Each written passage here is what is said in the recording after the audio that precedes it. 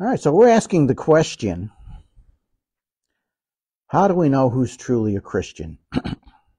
And how do we know that we're real Christians? It's an important subject, the subject of assurance of salvation.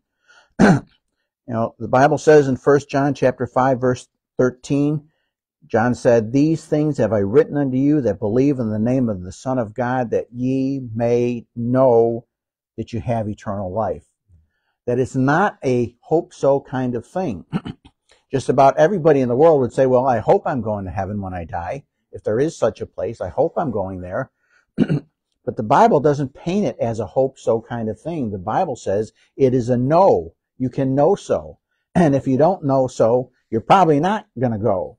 It's a know-so kind of thing. And yet, in a lot of what I would call contemporary Christianity in our culture, assurance is a subject that's often ignored. But the Bible tells us in 2 Corinthians chapter 13, verse 5, it says, "Examine yourselves whether you be in the faith." Because if you're in the faith, if you're saved, then it's a know-so kind of thing. And we've seen in the previous weeks that there's a basic level of assurance that comes just by knowing what the Scripture says about salvation and knowing that you have followed its instructions. For example, John 3:16 says, "For God so loved the world that he gave his only begotten Son, that whosoever believeth in him should not perish, but have everlasting life." Have it, present tense, right now, have everlasting life. Therefore, we would know that if you believe that verse, and as a result of believing it, you've put your faith in Christ alone for your salvation, then you can be assured that you have eternal life, because that's what the Scripture says. So that's kind of a basic first level knowing that you're saved based on having done what the Scripture says. We've called it cognitive assurance. But that by itself isn't really perfect assurance. It's not the perfect assurance, the full assurance that Hebrews 10:22 tells us that we should have, which says, "Draw near with a true heart in full assurance of faith." And full assurance requires not just that cognitive assurance from knowing the Bible promises of salvation, but also two other elements of assurance, which are first, the somewhat subjective element of assurance that comes from the witness of the Holy Spirit inside of us, ensuring us that we are saved, and giving his internal assurance by leading us into new thinking and new values, new priorities, and a growing understanding of the Word of God, and a conviction of our sins and chastisement when we ignore that conviction. Those things are internal assurances from the Holy Spirit. And there's also a third element, which we've called the behavioral assurance. And this comes from seeing that our lives are changed as a result of our salvation. We see that we live differently from the rest of the world. We know even when we sin, when we fail, the Bible teaches us that we do not lose our salvation. Jesus said in John 10:28, "And I give unto them eternal life." If you could lose it, it wasn't eternal. It was just temporary. But Jesus said, "I give unto them eternal life, and they shall never perish. Neither shall any man pluck them out of my hand." So we're exploring how to obtain that full assurance of faith that's demanded in Hebrews 10:22. And we saw that both of the other two elements, the Holy Spirit's witness to us and the Holy Spirit's work in us, are displayed right in that same verse, Hebrews 10:22, because it says it's by having our hearts sprinkled from an evil conscience. That's that internal aspect. Our heart being assured that we no longer feel condemnation from God. Our consciousness of our own evil has been removed. Not when we fail, when we sin, but we no longer have a consciousness of being condemned by God, of being without God. It says, and our bodies washed with pure water, which denotes that external aspect, our external mode of living, our new lifestyle. It's the outward expression of the transformation of our minds by the Word of God and by the Spirit of God. So as God works inside of us, it expresses itself in our style of living, in our manner of living. So let's say again, there is no assurance of salvation without sanctification, without a changed perspective in your life, without changed values, without changed living, a changed life. Those are all expressions of a change on the inside. So we looked at Romans 8, verse 14 says, for as many as are led by the Spirit of God, they are the sons of God. So if you have experienced in your life the direction and the leading of the Spirit of God, then verse 14 says you're God's child. That is an evidence of salvation. If you've seen the Spirit of God directing you to people, to places, perhaps through the actions of other Christians or through the circumstances of your life, and these things then put you in a place, in a position to receive the blessings of God, that's being led by the Spirit of God. Verses 15 and 16 of Romans 8 says, for ye have not received the spirit of bondage again to fear, but ye have received the spirit of adoption, whereby we cry, Abba, Father. The Spirit itself beareth witness with our spirit that we are the children of God. So there is this amazing internal assurance from the Holy Spirit that we are God's children. And it's enhanced when we read and we study the Word of God. Now, you can tell somebody who's not saved, who's not born again, about this amazing internal assurance, but they won't have a clue what you're talking about because they've never experienced it. And I know it sounds kind of trite to say you've got to experience it to understand it. And even, I think, once you experience, you still don't really understand it. But it really is something that somebody who is saved and has experienced the internal assurance of the Holy Spirit, they get it. And people who are lost just don't understand it. They just don't understand. They may think that it's confidence, that it has to do with you and your thinking, but it's not. It's the assurance of the Holy Spirit.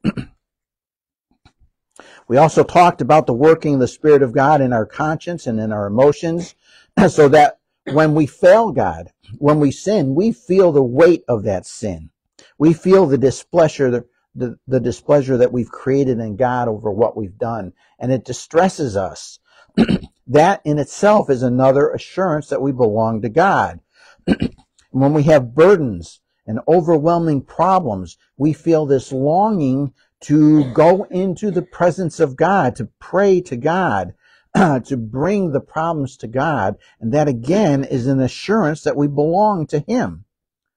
And so Paul says that although you can know that you're saved if you just take the promises of the Word of God mentally, cognitively, you can also know you're saved if in your heart you see the moving and the working and the unfolding of the circumstances of your life by the Spirit of God as He directs you. But there is this third element of assurance, the element of assurance that takes us back to our text that we've been looking at, 1 John chapter 2, verses 3 through 6. 1 John 2, 3 to 6 says, and hereby we do know that we know Him, if we keep His commandments. He that saith, I know Him, and keepeth not His commandments is a liar, and the truth is not in him. But whoso keepeth His word, in him verily is the love of God perfected. Hereby know we that we are in Him. He that saith he abideth in Him ought himself also so to walk, even as He walked. So now we're coming to the objective, the outward, the visible proof that somebody is a Christian. The work of the Holy Spirit in prompting us and directing us and moving us and using our desires and our longings and our hunger for intimacy with God, all those things are internal. They're invisible. They happen inside of us. But here is a visible way of seeing evidence proof of your salvation, proof of somebody's salvation, a visible path to assurance that will lead to the full assurance talked about in Hebrews 10:22. Excuse me. You can see this. This is the behavior test by which you can know that you're a believer. The behavior test that shows the fruit of somebody's profession of faith, that there's reality to it. Verse 3, and hereby we do know that we know him. This is finally now getting to the heart of the book of 1 John. The key verse, I said, of 1 John is 1 John 5:13. These things have I written unto you that believe in the name of the Son of God, that ye may know that you have eternal life. And the verse after it says, and this is the confidence that we have in him, that if we ask anything according to his will, he heareth us. So John is saying, I want you to have that confidence, that you can go into God's presence with all that's on your heart and know that he will hear you. He's saying this is the confidence that arises out of assurance that you know him. And he says, that's why I'm writing all this to you. So he starts out by saying, and hereby we do know that we know him. How to know that you really know him. How to know that you have a true relationship with God. That word know, the word is ginoskomen.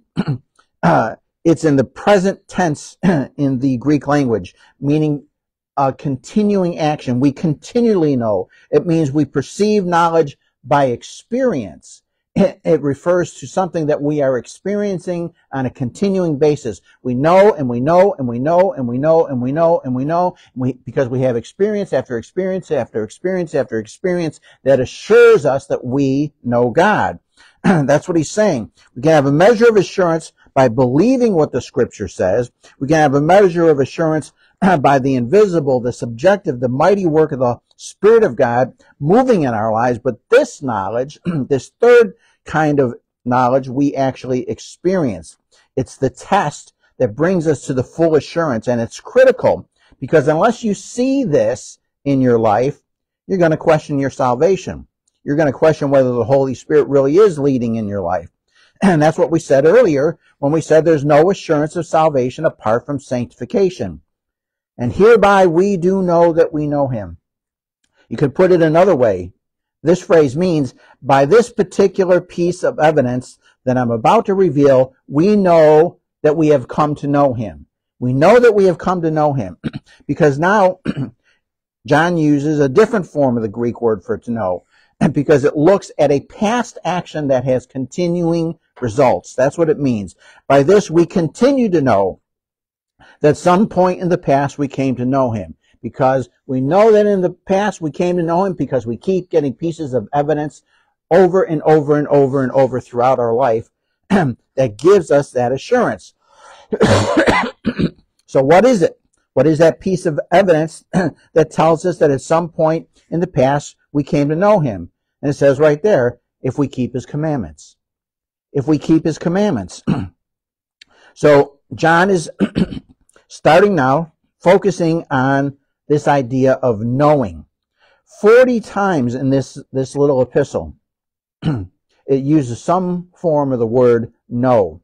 Either gnosko or oida. Those are the two main Greek words for know, and they're here over 40 times in this book. And as I said, the theme of the book is 1 John 5:13, that ye may know that you have eternal life. So this whole book is focused on knowing.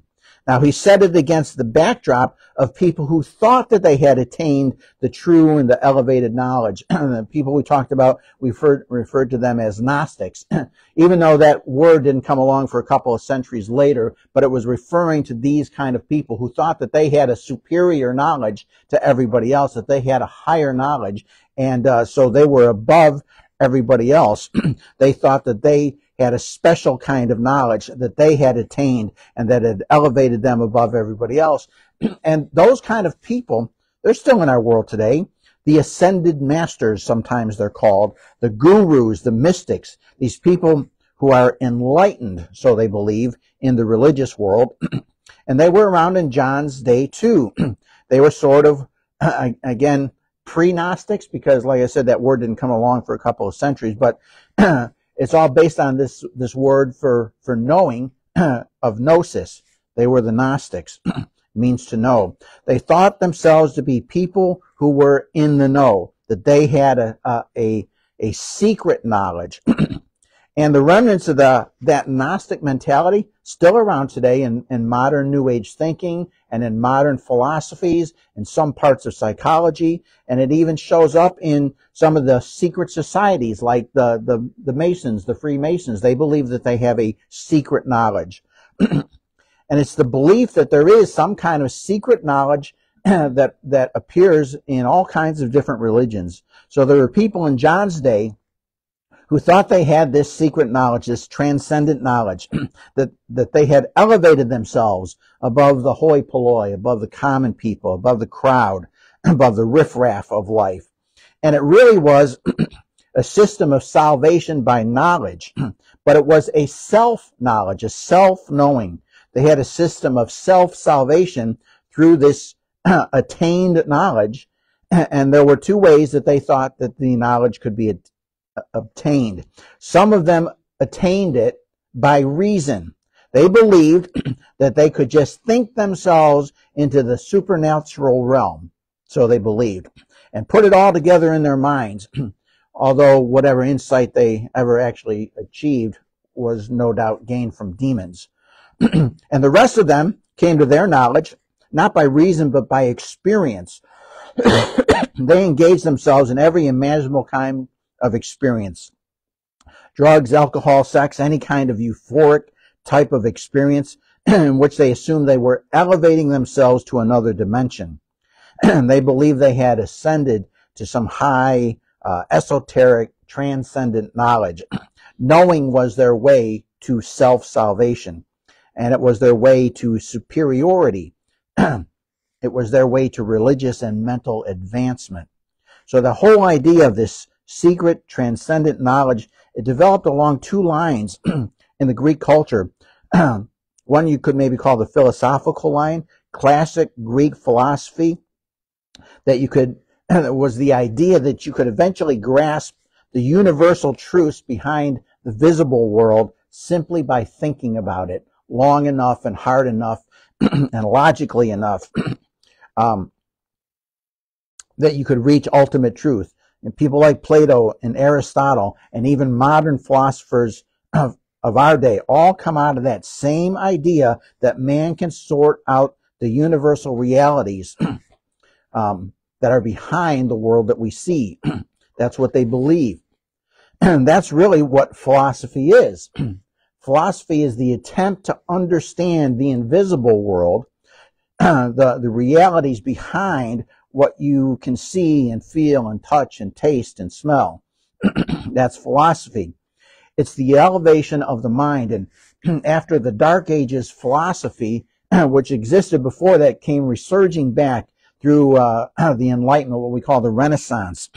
And philosophy came back really into its heyday after the Renaissance. We got philosophers like Kant and Hegel and Descartes all the way up to today, and it affects practically everything in our modern society, in our modern culture, that we don't even realize it.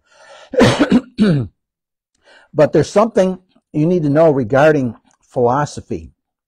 Knowing by means of philosophy has absolutely no connection whatsoever to morality.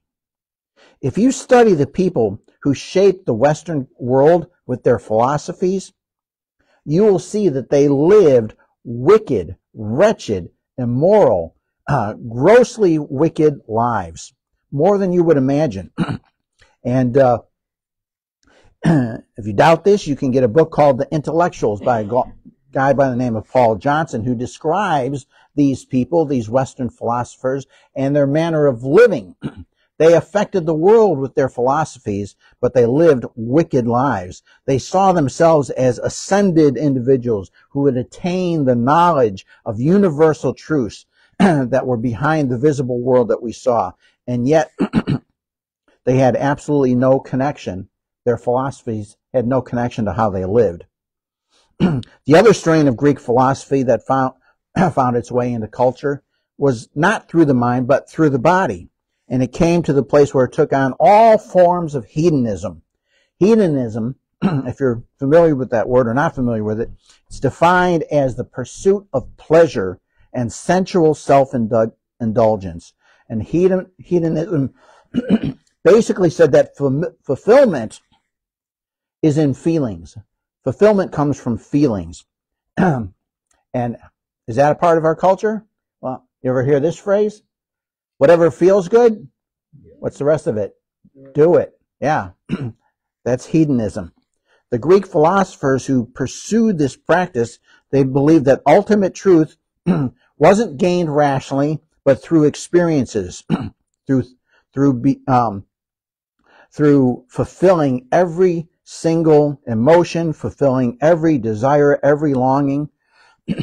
But we know that such a pursuit leads to a life of complete emptiness. And we know this because the wisest man in all the world decided to test that philosophy. Who was that? Solomon. What was the book he wrote about testing that philosophy? Ecclesiastes. Solomon wrote in Ecclesiastes chapter 2, verses 10 and 11. He said, "And whatsoever mine eyes desired, I kept not from them. I withheld not my heart from any joy, for my heart rejoiced in all my labor, and this was my portion of all my labor. And then I looked on all the works that my hands had wrought, and on the labor that I had labored to do, and behold, all was vanity and vexation of spirit, and there was no profit under the sun."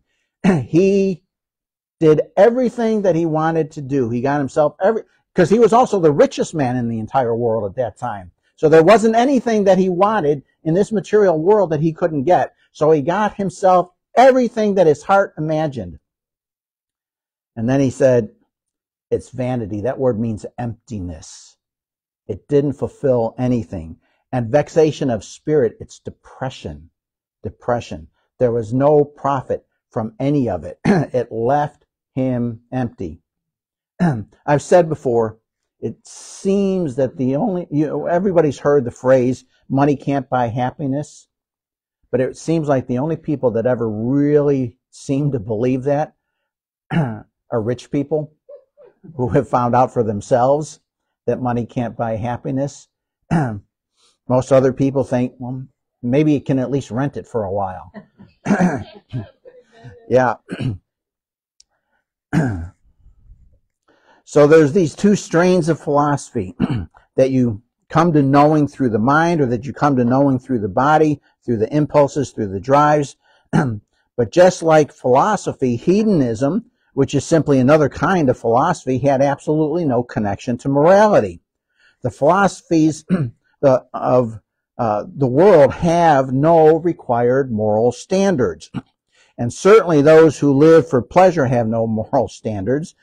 So in neither case, whether you're coming to this ascended knowledge through your mind or through your body, there's just no connection between that kind of knowing and how you lived your life. And the reality is that those two strains are still with us.